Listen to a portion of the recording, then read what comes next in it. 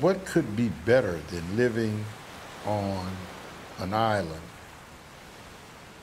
You know, we're set aside from the rest of the world. Galveston's a beautiful place to live.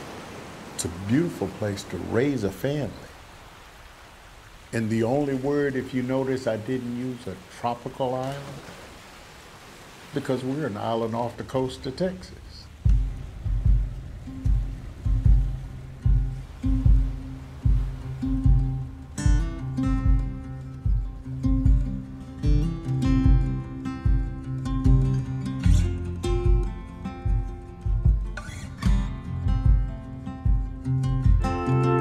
My mother was born in New Orleans. My father was born in St. Martinsville. They moved to Galveston in 1937 because African Americans could make a better living because of the water. But we're beautiful, you know, I mean, sunshine, you know, palm trees, bikinis.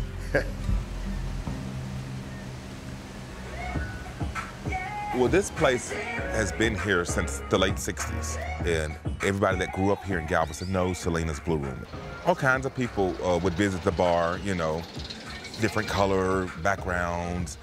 Miss Selena, she was very accepting, you know, her and her daughter, they were very accepting, open arms, they made everybody feel welcome. My very first drag show was here. That was over 20-some years ago. And one of the drag queens, she had did a song called Cleanup Woman. And she said, hey girl, I need somebody to back me up. So I came out in a long robe with the broom and the little duster and stuff. And I've always wanted to be on stage, you know. That was my very first drag show. And it was here. Yeah, I haven't been to this place since Ike hit. It's kind of like an eerie feeling because we wrote it out in this place, and it's good to see that they're remodeling it because it's been up since the 60s. It stood Hurricane Carla. So Hurricane Carla, Hurricane Alicia, and then the last one we had, of course, was Ike, Hurricane Ike. Ike hit Galveston in 2008 as a Category 3 hurricane. Hurricane Ike flooded 75% of Galveston Island. A flood of this nature is unimaginable. Galveston is getting pummeled by wind and rain right now, and the storm is still several hours from making landfall here. As I went to the corner store and everybody was getting their last minute things and evacuating, and I can hear in the gutters, the street gutters, gurgling sound. I never heard it. Never heard it. I've been here all my life, but I never heard that. And later I found out that that was the storm surge. The water was rising.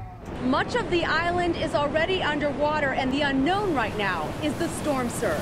We could see the highest surge where we are right here on Galveston. The reason for that is this storm is so large. That's why it's producing such massive surge and huge waves, waves as high as 32 feet, surge as high as 20 feet. It is already overtopping the 17-foot seawall, and it's only going to get worse in the hours to come. The winds and the rain picked up at around 7:30. We were just sitting on the porch, you know, long enough until it was unbearable to sit there.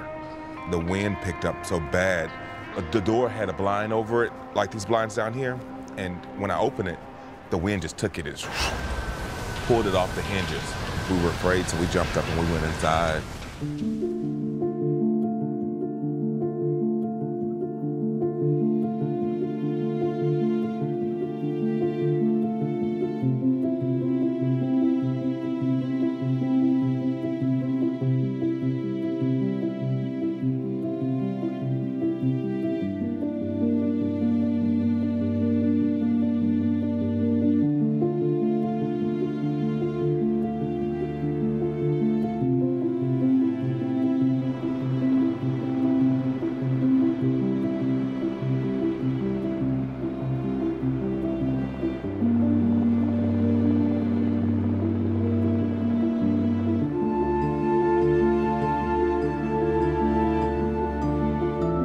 Every place they went to, they marked it. It was either saying, nobody there, how many people were there, or it was saying, someone's in there dead.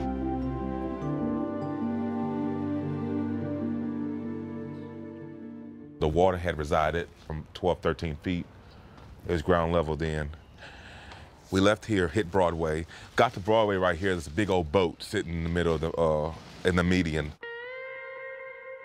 When you start looking at a 25 or 40-foot sailboat and it's sitting in the middle of Broadway, you know, it was bad.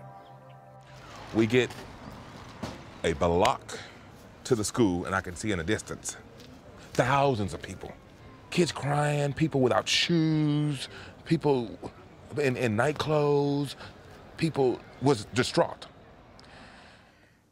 Everybody was on a level playing field because we all were devastated by Hurricane Ike. 75% of the island was flooded, and everybody lost a lot. Everybody was in the same boat because it didn't make any difference how much money you had. You couldn't buy groceries, you couldn't buy gas, you couldn't flush your toilet. So we all were even on this island. There was a bond with everybody, you know. Everybody came together, all races, creed, backgrounds came together, you know. People with money, people without money. We're all equal then. People that you may see in the grocery store that you've never spoken to, they helped you during that time. There's this saying, there's no place like home. There's no place like home. The further and further away you get from September 13th, 2008, when Hurricane Ike hit this island, the further you get away from it, the more of the separation of power you see. At that point, we all were even. We all were equal. The powers that be, after rebuilding, you see that you haven't moved and they've gone on and on to mature. We still don't have public housing back. There are still African Americans who haven't had their homes repaired. We're still waiting on the federal government. African Americans and minorities are always going to feel the brunt of no matter what it is. No matter how it comes, they're always going to be the individuals who feel the brunt of it.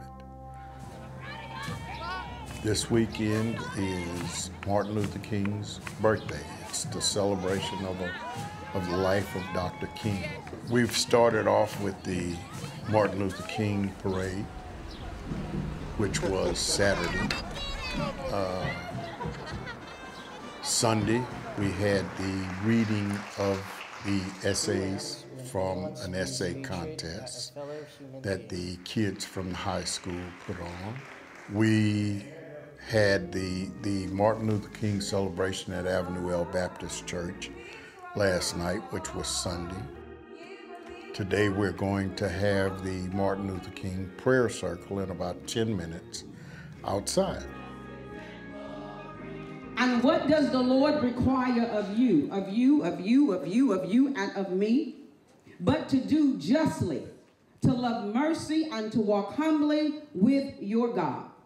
Dr. King, whom we honor on this day, a modern-day prophet of God, stated he desired his legacy to remember him as a drum major for justice. I have a dream that one day this nation will rise up and live out the true meaning of its creed.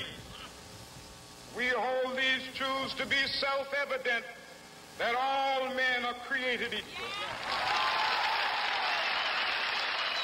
It has been a celebration of a life that was beneficial to African Americans and the entire world, really, because he opened up boundaries that just were closed. He did things that were remarkable for this world. The spirit of justice rule and reign over the community of Galveston.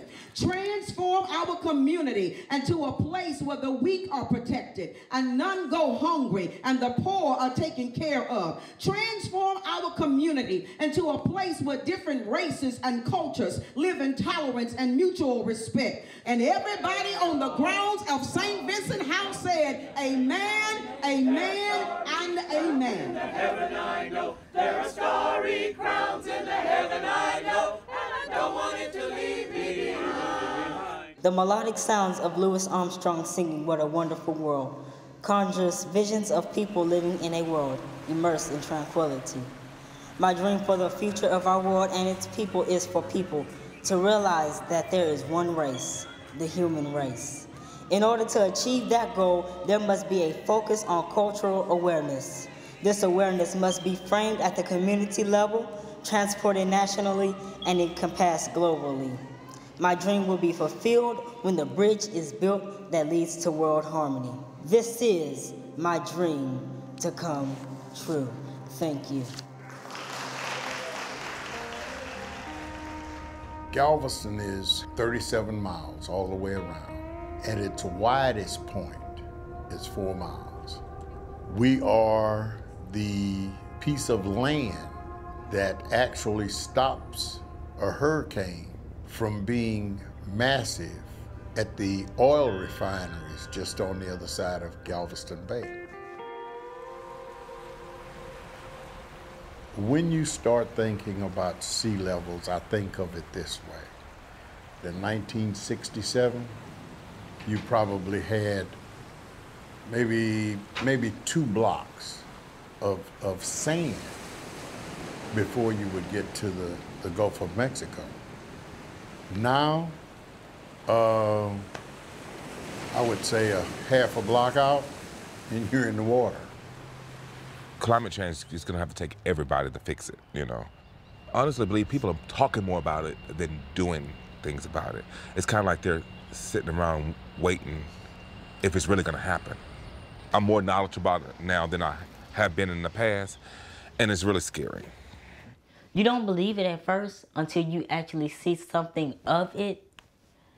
And I'm just worried for my generation coming up, because with everything that's going on, I don't want the earth to be in danger. It's inevitable, you know, that 100 years from now, Galveston Island may not be here. I don't know if and when something's gonna happen, but I just hope I'm not here. The warnings that are being given will at some point hit on ears that understand, who are in a powerful enough position to do something about it.